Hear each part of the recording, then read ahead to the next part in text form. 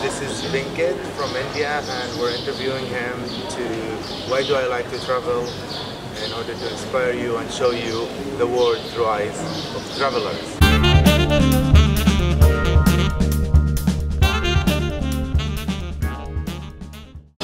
What's the longest you have been away from home for traveling?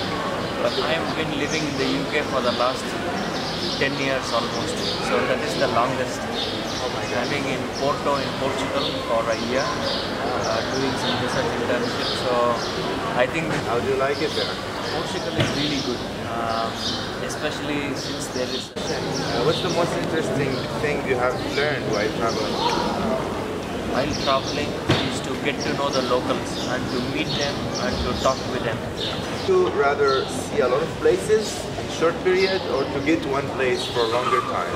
If that place is a very small place, then perhaps spending a couple of days there and then moving to nearby places. I'm just coming from Budapest, and my initial plan was to travel to other places in Hungary. But when I saw how beautiful Budapest, I just decided to... I think it's a good idea just to stay longer, get to know the place, get to know the people. I think so, in a way, yes. Awesome. Okay, hostels, some few short... Hostels? Yeah. Because it's such a friendly environment, and other people are also in the same situation as you are. Yeah. They are also traveling, they are new here. What's the top of your bucket list? Some place that you would like to visit if you have a budget, like now? I've always wanted to start in Central America, and then go to the South Pole, Argentina. That is one thing. And last question, just to be more like specific. What's your most reliable source of travel tips before traveling? Where do you go? Where do you search?